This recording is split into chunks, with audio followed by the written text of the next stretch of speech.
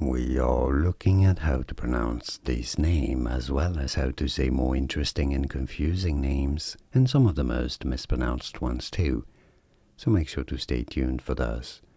Now, how it is said depends on the origin of the person and the original language of the name. In German, which is probably the most common pronunciation for it, it is said as Inge, Inge, but in some northern European countries it can be said as Inge, Inge. And sometimes in English some people pronounce it as Inge, Inge too. So it's hard to tell exactly how to pronounce it in absolute. There's no absolute here. Different ways of pronouncing it. And now you know. More videos here on how to pronounce more interesting names whose pronunciations aren't always obvious. Many get them wrong. You won't after watching those. I'll see you there to learn more. Thanks for watching.